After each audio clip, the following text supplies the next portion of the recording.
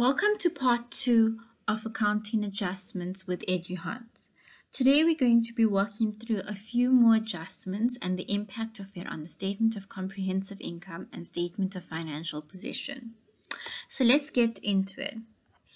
The information we're going to be using is from the Western Cape Department of Education, and you can find the resources on their website. For further information and more videos on topics in accounting, you can check www.eduhans.co.za. So the example we're going to do is, it says, provide for interest on the mortgage loan from South Bank at 15%. PA means per annum, so that's an annual rate. But they've asked you to account for the interest for the month of June. Interest is capitalized.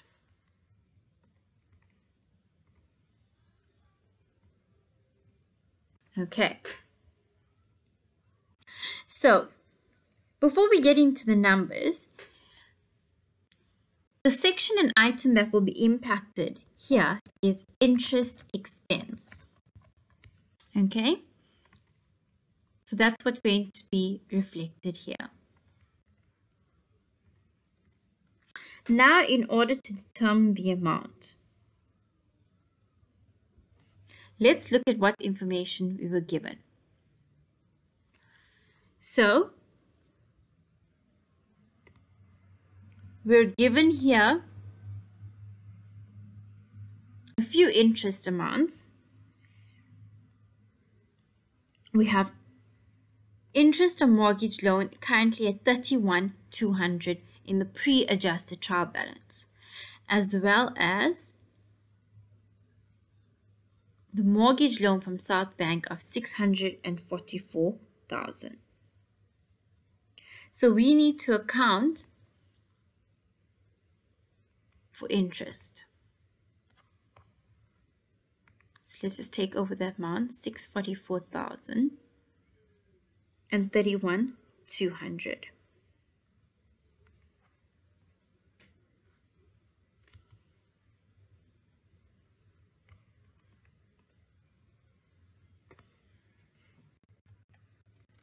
So if we say what is going to be 15% of that loan balance,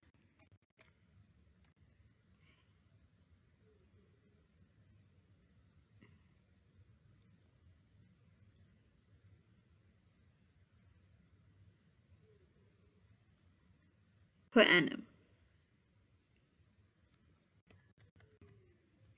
And when you divide it by 12, it will give you a monthly interest of 8,050. So how did I get that? I took the balance of the loan as per the pre-adjust trial balance of 644,000 times 15%, which is the per annum, and then I divided by 12, which will give me 8,050 for the month of June.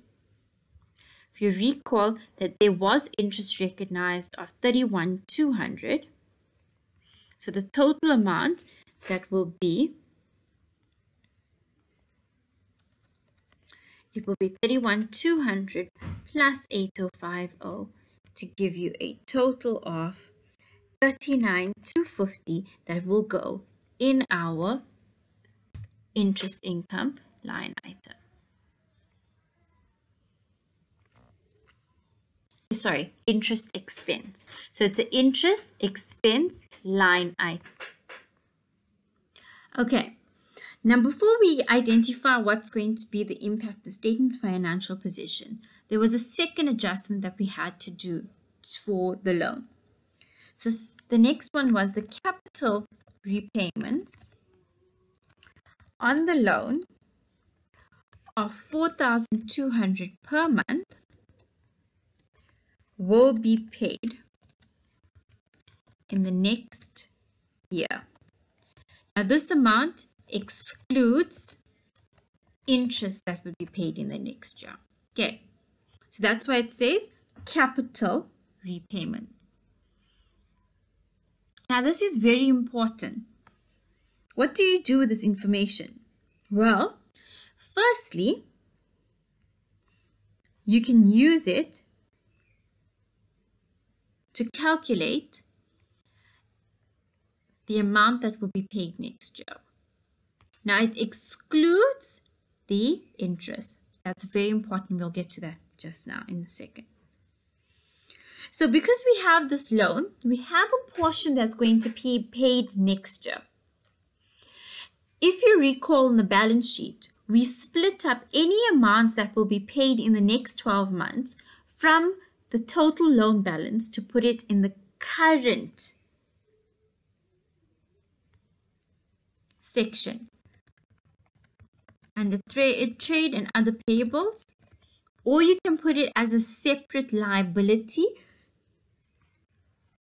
and not in trade and other payables, but you can call it current portion of mortgage loan, and this will be under current liabilities, and the amount will be 4,200 times 12,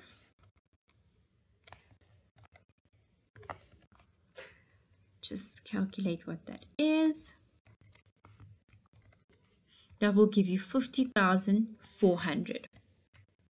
Okay, now there is no sort of specific adjustment in terms of a journal entry. It's a disclosure adjustment, and there is no impact on your statement of comprehensive income. It is just taking out a portion to put in the current liability section. In your non-current liabilities, for loan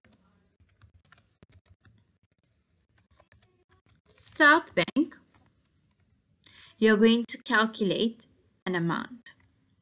Now that amount will be the balance that we had in our trial balance of 644,000, plus we capitalized the interest that we adjusted for, and then we subtract the amount that's going to be recognized in current liabilities, and then that will give us a total of 601,650.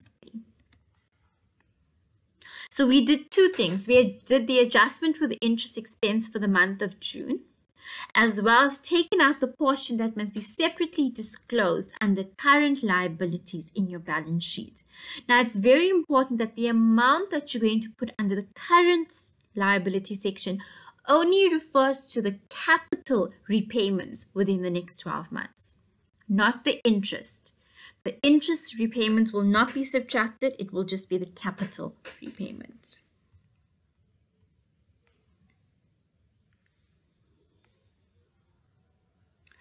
Okay, let's continue. So we have details of sundry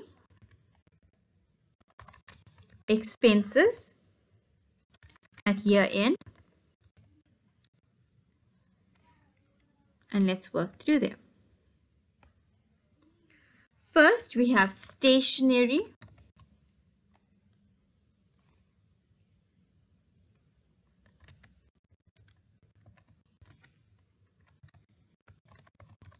On hand, that was estimated at 800 Rand.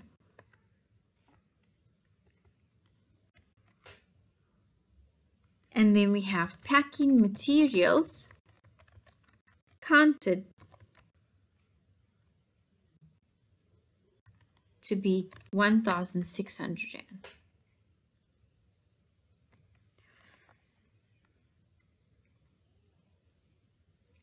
So let's have a look and see if we have any items in our trial balance that relates to it.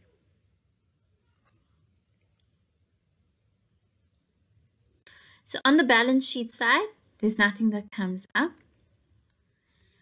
On the nominal account side, we have sundry expenses of 9,200.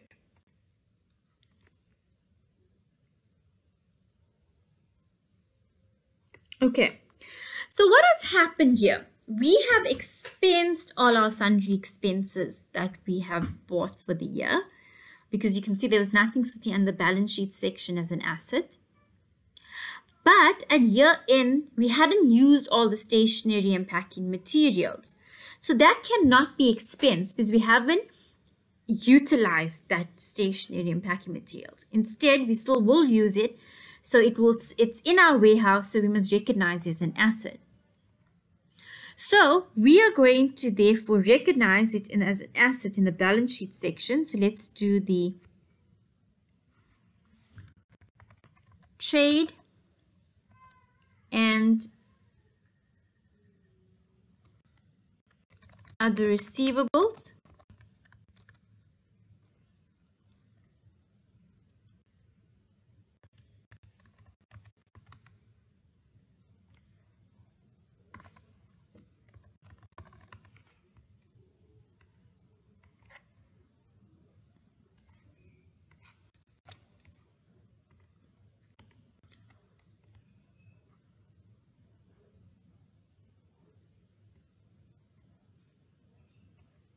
So we have trade and other receivables as a prepaid expense for the 800. So in effect, because we haven't utilized it,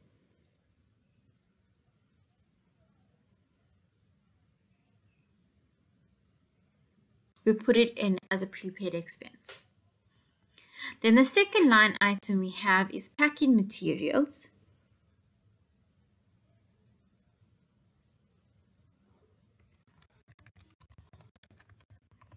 Which will go under current assets as consumable stores on hand.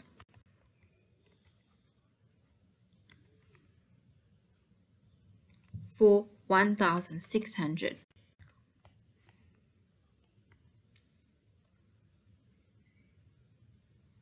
Okay. Now the question is, why is the stationery put as prepaid expenses instead of an asset as consumable stores in hand? Well, the difference here is in the wording of the adjustment. Packing materials we had counted that is 1,600 Rand, and therefore it is in our store worth 1,600 Rand.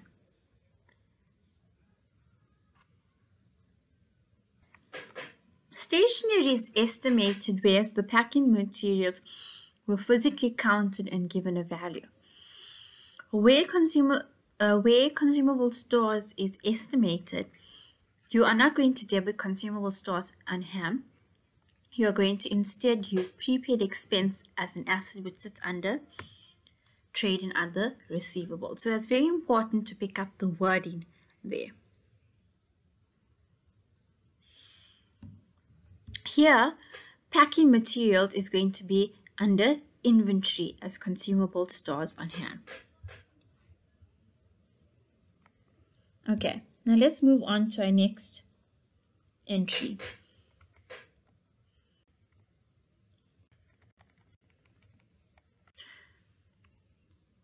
Before we do so,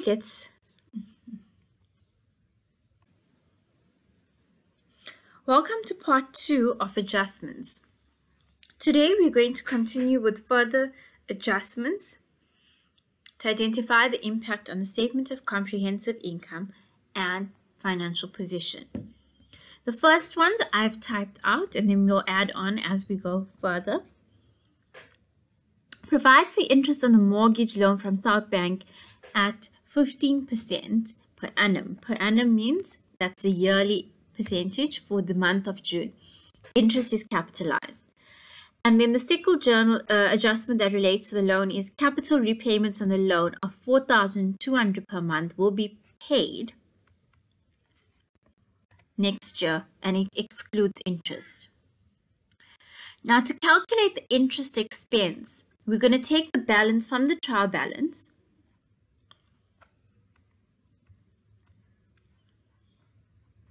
And remember, you can find this information in the Department of Education for Western Cape Province website.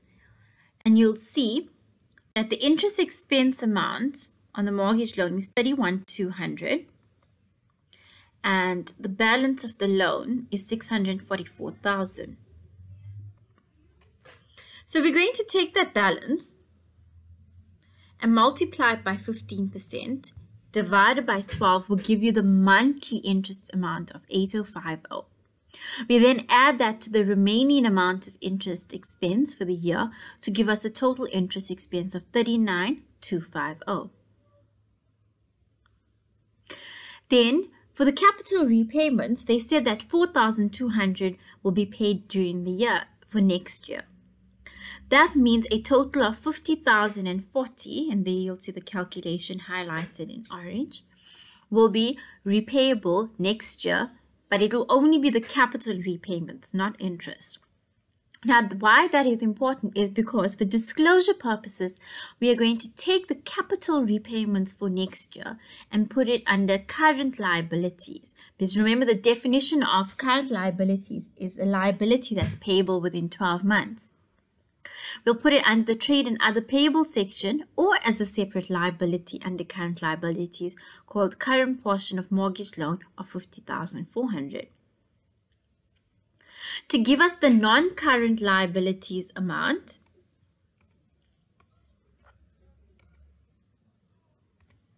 we are going to take the balance as per our pre-adjusted trial balance of 644,000 plus 8,050, which is the interest expense we capitalize, minus the 50,400, which was the current portion, to give us a balance of 601,650. Let's move on to our next journal entry. We are given details of sundry expenses at year end. Stationery in hand estimated at 800 Rand and packing materials counted at 1,600. The stationery is estimated, so therefore you're going to create an asset called prepaid expenses of 800, which sits under trade and other receivables.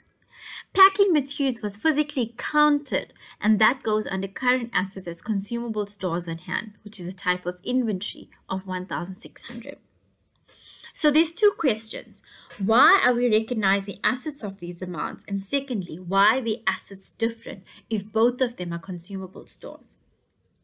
Well, the first answer is we are recognizing assets because these amounts were expensed completely for the year. And you'll see that sundry expenses, the total is 9,200. That is incorrect because some portion of it is estimated or actually counted to be in our warehouse and should be recognized as an asset. We have not utilized that amount as yet, so we still to receive the benefits from that amount, and therefore we're going to have to recognize. Then the second question to be answered is looking at the wording. The stationery is estimated whereas the packing materials is physically counted. And when an asset is estimated for consumable stores, we are going to put it as a prepaid expense asset instead of consumable stores asset under the current asset section. Okay, let's move on to the next adjustment. So this is dealing with insurance policy, which was taken out on 1st September at a monthly premium of 2420.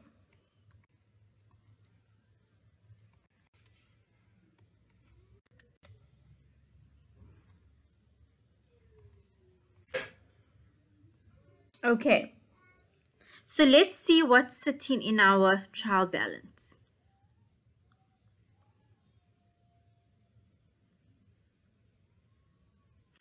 We have insurance of 29,040.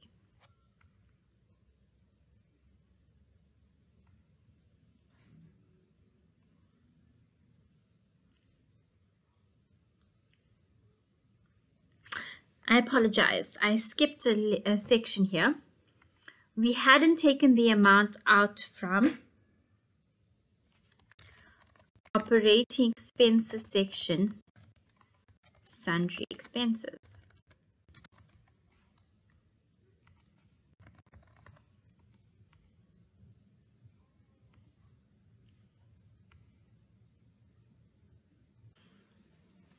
Welcome to EduHands Part 2 adjustments. Today we're going to be looking at further adjustments that you could expect in your test. Let's get to one that deals with loans. So we have two adjustments relating to loans. First, we have to provide for interest in the mortgage loan from South Bank at 15% per annum for the month of June, and interest is capitalized. And then we have capital repayments on the loan of $4,200 per month, which will be paid next year, and it excludes interest. So the easier of the two is the capital repayments. Capital repayments in the next 12 months must be taken out of the main loan amount and put separately under current liabilities, trade and other payables, called current portion of mortgage loan. And it will only be the capital repayments excluding interest expense that will be put here. It is a disclosure adjustment. There's no journal entry to it. Now coming back to the interest expense adjustment, in our trial balance, we've given the loan balance, if we quickly go to it, of $644,000, and interest that is sitting there of $31,200 in the mortgage loan. So if we must take the balance of $644,000, times it by the 15% annual percentage, and then divide it by 12, we get a monthly interest amount of $8,050. We then add this to the amount already recognized of $31,200 to give us a total interest expense item of $39,250. Remember, interest expense does not sit under the operating expense line item. It sits separately in the statement of comprehensive income, called just interest expense. Then to get the remaining balance of the loan that sits in the non-current liability section, we take the balance of $644,000, we add the capitalized interest for June of $8,050, and we subtract the amount we put under current liabilities of $50,400. And that will give us the balance of $601,650 to go under the non-current liability section. Then the next journal entries we deal with are sundry expenses at year end. Stationery on hand estimated at 800 Rand, and packing materials counted at 1,600.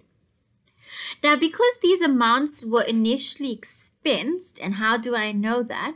Is because we have a sundry expense item of 9,200, but no assets relating to sundry expenses under the balance sheet section.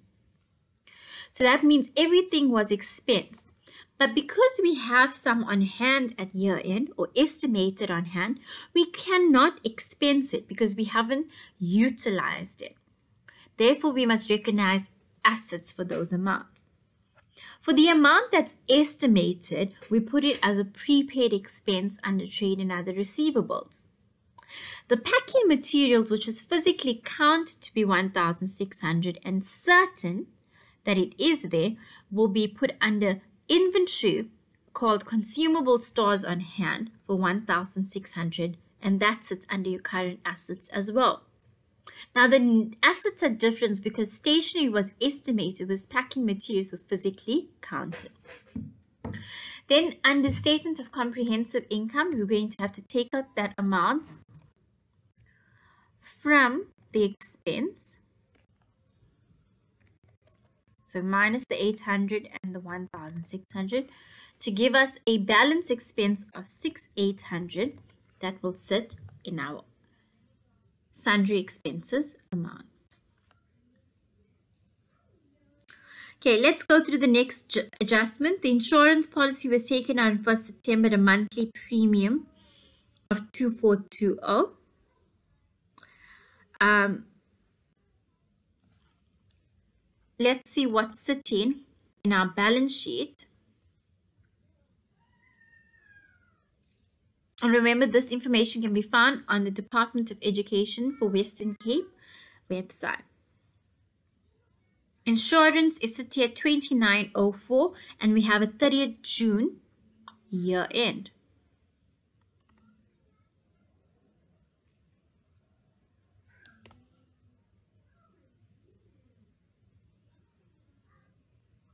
So September, October, November, December, January, February, March, April, May, June.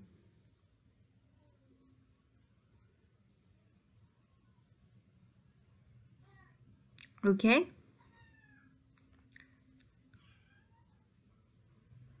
That is 10 months.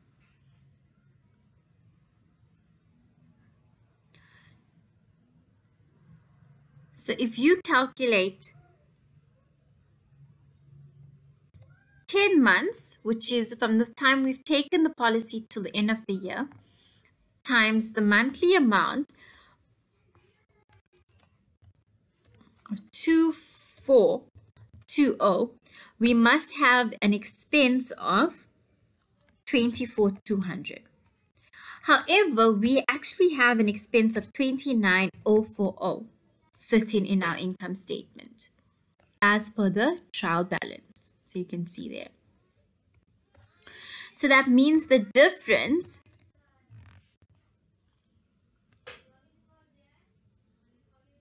of 4840 must be taken out of the insurance expense, which sits under operating expenses, and that 4840 will be sitting under current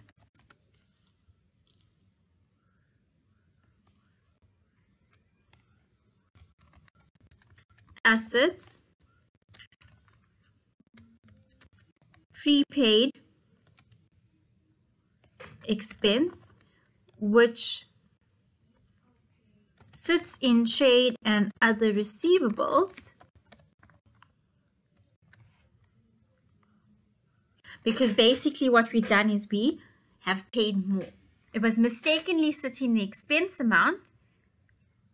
We had to take it out and recognize as a prepaid expense. But from the adjustment alone, you wouldn't have picked up that they recognize an additional amount.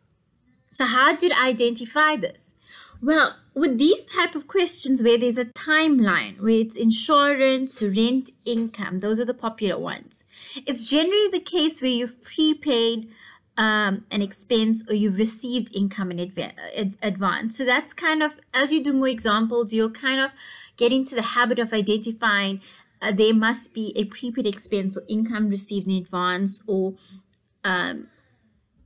accrued expense or accrued income. Okay, and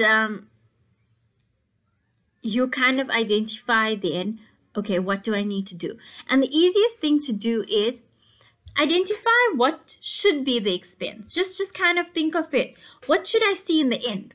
How much for an expense? And compare it to what you have.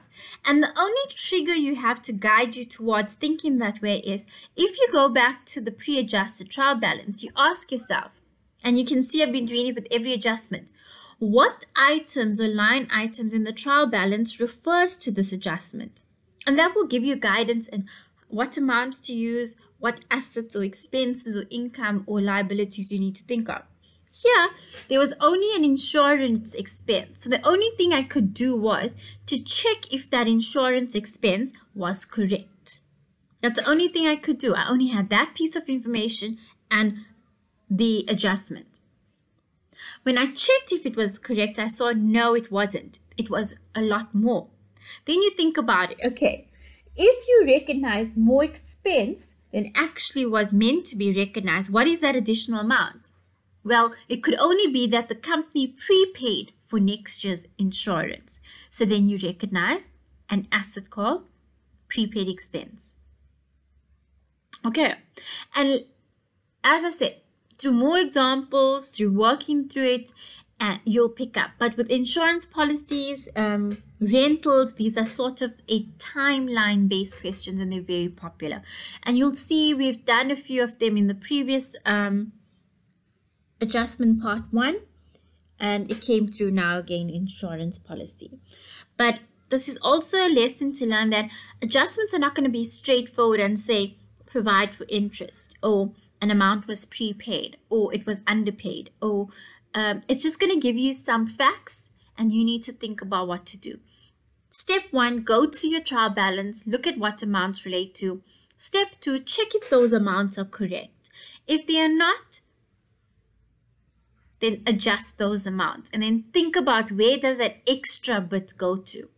If the amounts are correct, then step 3, check if the actual item, when I call it an element, what's an element? An asset, a liability, an equity, an income, an expense, if it's actually correct. So, for example, maybe they had an asset for the 4840 in the trial balance, right?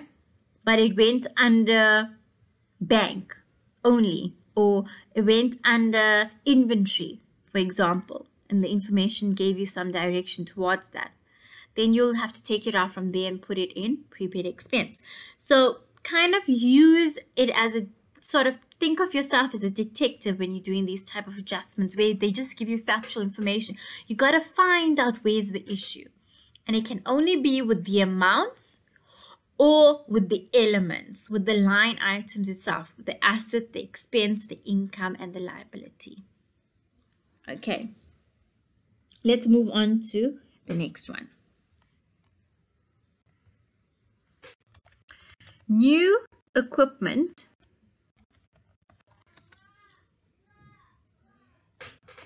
was purchased on 1 Jan and properly entered.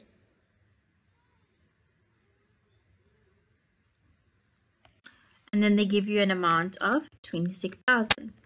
Again, just a piece of information. Then the second adjustment they give you is new equipment is to be depreciated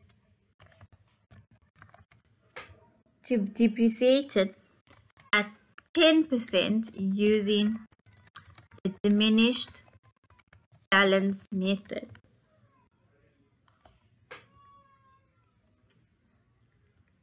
Okay, so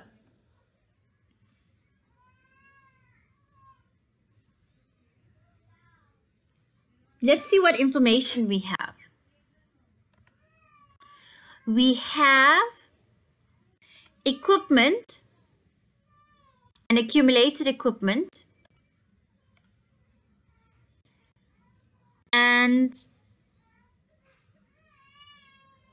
do we have any other amounts? Just checking.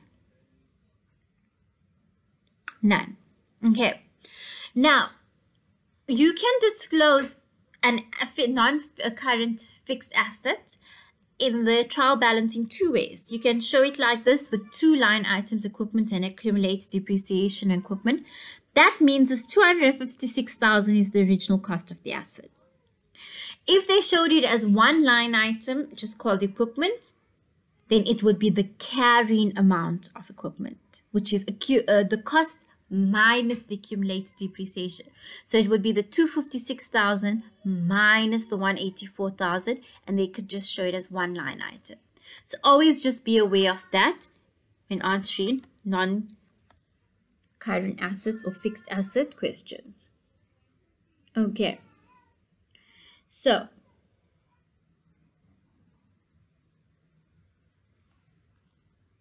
let's think about that balance again of the fixed assets, 256,000. 256,000 of that is new, 26,000. Old will be the 256,000 minus the 26,000, and that will give you 230,000. Okay.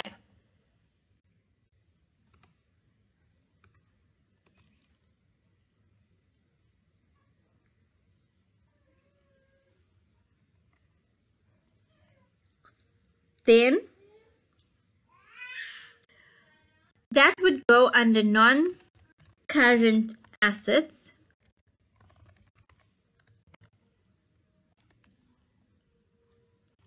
as equipment.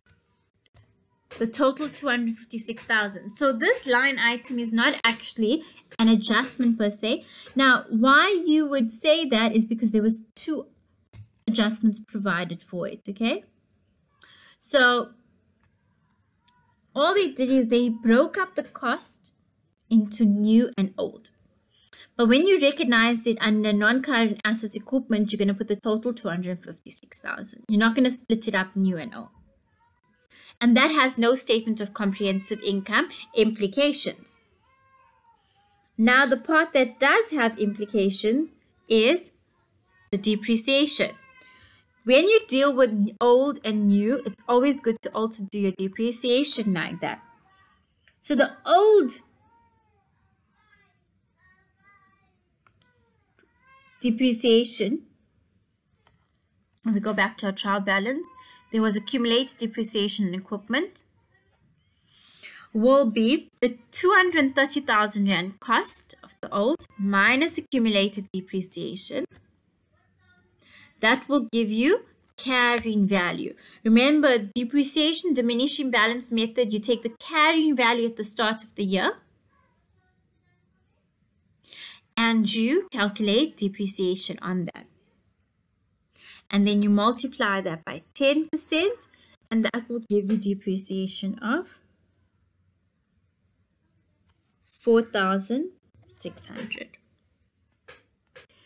Then for the new, we're going to take the cost of it. Because it's the first year we bought it, there's no previous accumulated depreciation balance. So the carrying value and the cost value is the same in the first year. So the diminishing balance method says take the carrying value. So in the first year of purchase, the carrying value and the cost are the same. So you're going to take the 26,000, multiply it by the 10% to give you 2,600. Sorry, I skipped a step there. Because we acquired it on 1st Jan, that means we only used it from Jan to June for the year. So that's only 6 months. So you must apportion the depreciation from the time you brought the asset into use until the end of the year. So that's going to be 6 months: January, February, March, April, May, June. So the new depreciation is going to be 1,300. Let's add the total depreciation.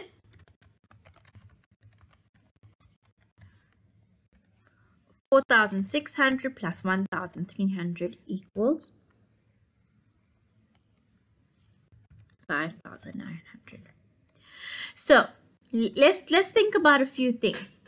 Firstly,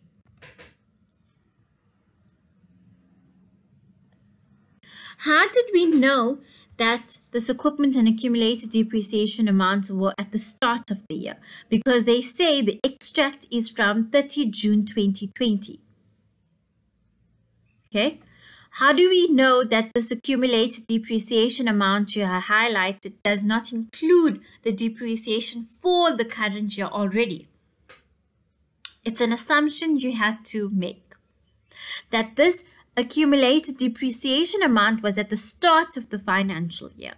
And how can I safely make that assumption? Well, under nominal account section, there is no depreciation expense.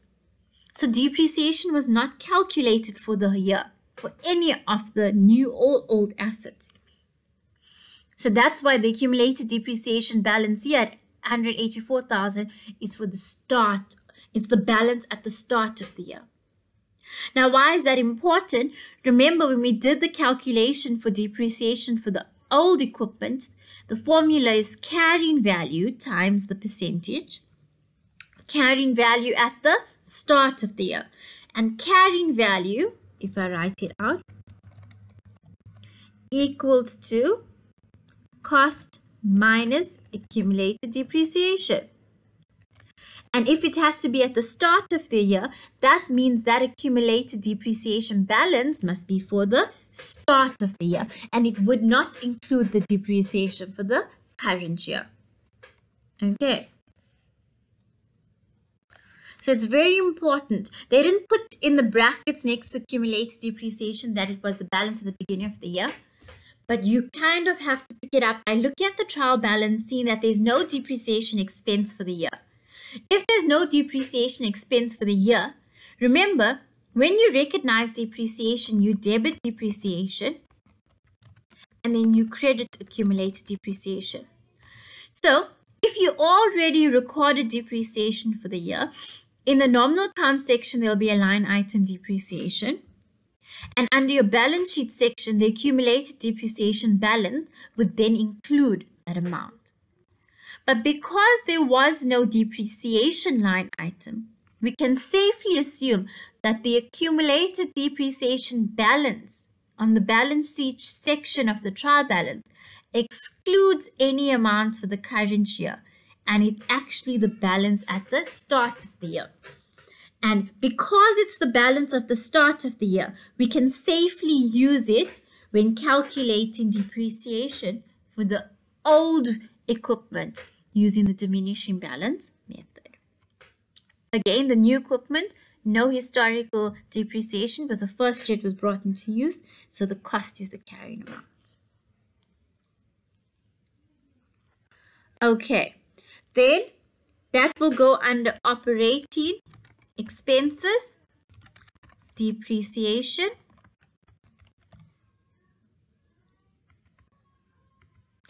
and non-current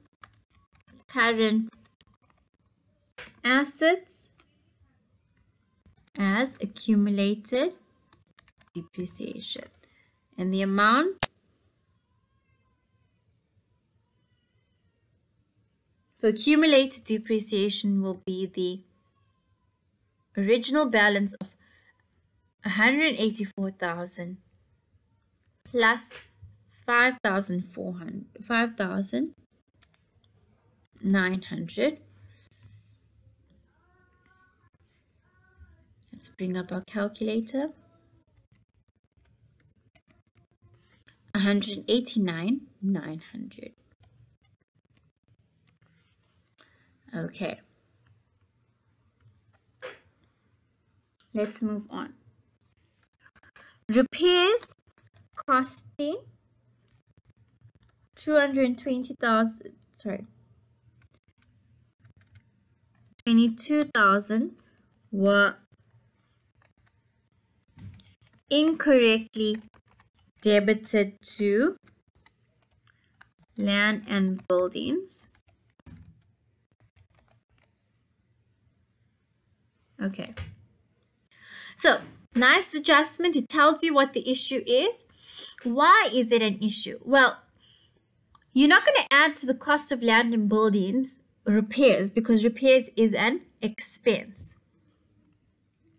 So, under operating expenses called repairs, you're going to have an amount of 22,000.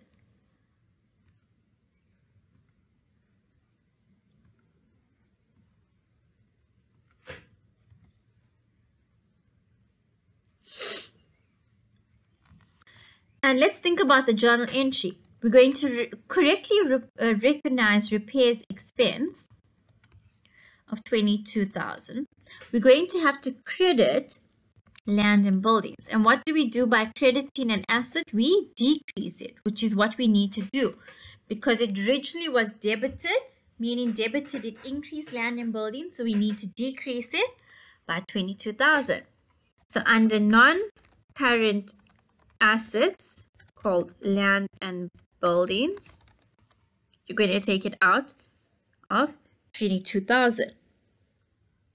So what is going to be the new land and buildings amount? Well, currently it's at 2,076,000.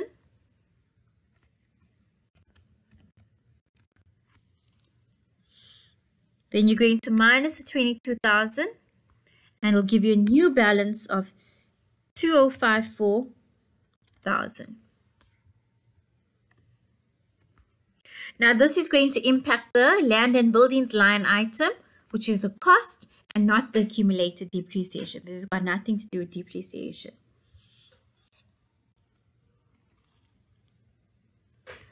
The next journal adjustments, 150,000 new shares were issued on 1 July at 220 cents per share, and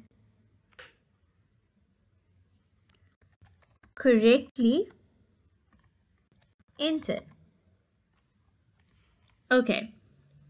So remember, because the question's asking to show the impact of an adjustment, it does not necessarily mean all adjustments are something to account for because it was incorrect. Okay, similar to the new equipment one, we just showed how its impact is on the statement of financial position.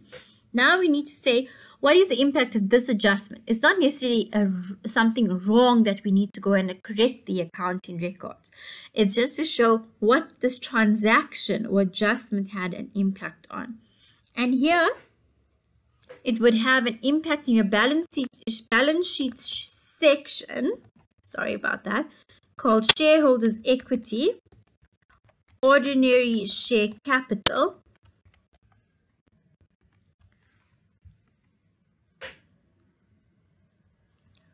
and it's going to be 150,000 shares. And I like to show things in rand, so it's 2 rand 20, and that gives you 330,000. How did I get the 2 rand 20? I said 220 cents divided by 100. Okay, no impact on your statement of comprehensive income. Think about the journal entries. When you issue the shares, you're going to debit bank if you receive money, or some receivable if they still owe you the money. And then you're going to credit ordinary share capital. So you are increasing ordinary share capital by crediting it, and that is why we are showing it as an addition to ordinary share capital. So you could ask me, okay, why are we not showing the debit side? Well, we don't know what's the debit side.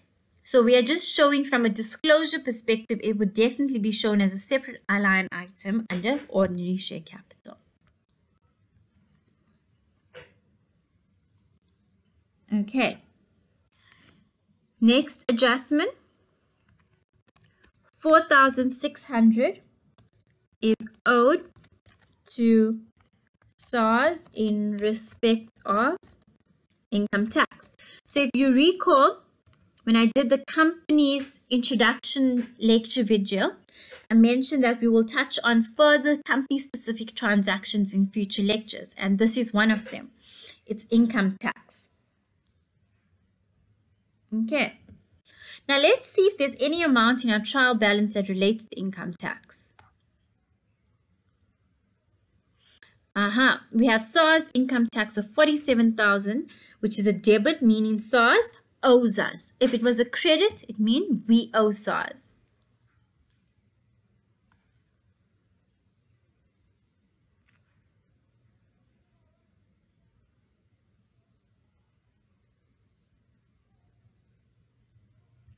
So SARS owed us. So let's have a look here in the section that I'm going to highlight now, so we can do that as a little discussion. SARS owed us 47,000.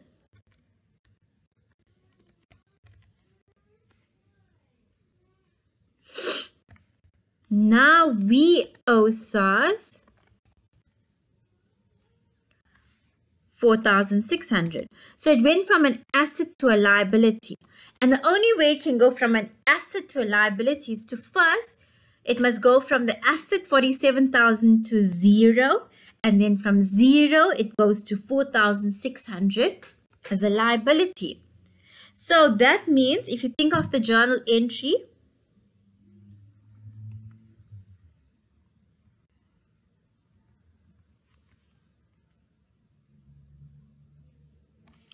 you are going to credit SARS income tax, the asset of 47,000. You're going to credit SARS income tax, the liability now that we owe 4,600. And the debit will be debit will be income tax, which will be the sum of the 47,000 and 4,600, so be 51,600. Okay.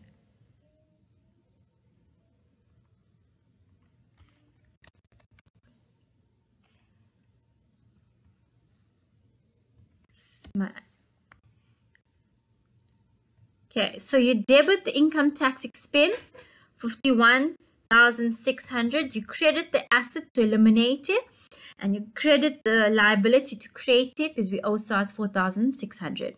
So that's just thinking from the journal entries perspective. So the calculation then is going to be 4,600 plus 47,000 will be your complete income tax expense. Sorry, I put that wrong place. Let me bring it down. There we go. And then your balance sheet, you're going to have trade and other payables under current liabilities called SARS income tax. Now look at the wording for the expense and the liability or asset. If it could be an asset, it'll still have the same name, but here it's a liability. The naming is when it's just income tax, and if it sits under your nominal account section, it's expense. But the asset or liability will have before it SARS and in brackets income tax. Okay, so please be careful of that wording. So easy to confuse the balance sheet and the income statement numbers because of the wording. Okay, and remember we owed SARS 4,600, so that is why it's just the 4,600 that's showing at year end. To get to that 4,600, we had to do an adjustment of 51,600. Reduce the asset and then create the liability. Okay, next adjustment is directors recommended a final dividend of 10 cents per share. Please be careful when they give you information in cents. It's always best to convert it in rands. Okay, now this is also another company-specific transaction. In our ordinary share capital, they said 900,000 shares are in issue. So it's going to be 900,000 shares times 10 cents per share. So that's, if you divide it by 100, it's 0.10. And that will give you 90,000. That will go under shareholders' equity.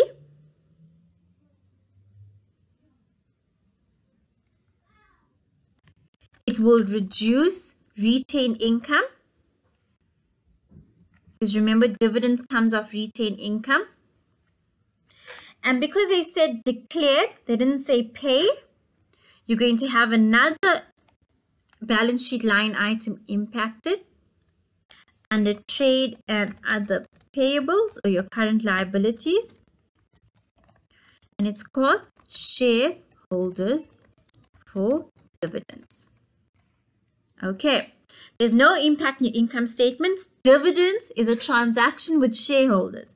Your income statement only shows transactions with third parties other than your shareholders. So dividends will never impact your income statement. And if we think about the journal entry, we would have debited dividends paid, and we would have credited shareholders for dividends. Here, the dividends paid will be closed off to retained earnings and decrease retained earnings. And the credit shareholders for dividends is the liability there of 90,000. Now, someone can ask, but two adjustments up, which I'm highlighting now in yellow, we issued shares of 150,000. So shouldn't that be added to the 900,000? And the answer is, firstly, congratulations on picking that up. That's a very good observation. Secondly, no, it would not be added because it says that the adjustment was correctly entered. So that 900,000 already takes that into account. Okay, well, we've comprehensively worked through quite a few adjustments in part 1 and now part 2 video. I hope it was useful and cleared up any confusions. You can see that there are specific ways to think about items, and especially when if there's an error, it's not straight up in your face, and how to think about that. Look forward to more videos on our website, www.eduhans.co.za. If you want the full comprehensive course, you can join that also on the website. Thank you for your time.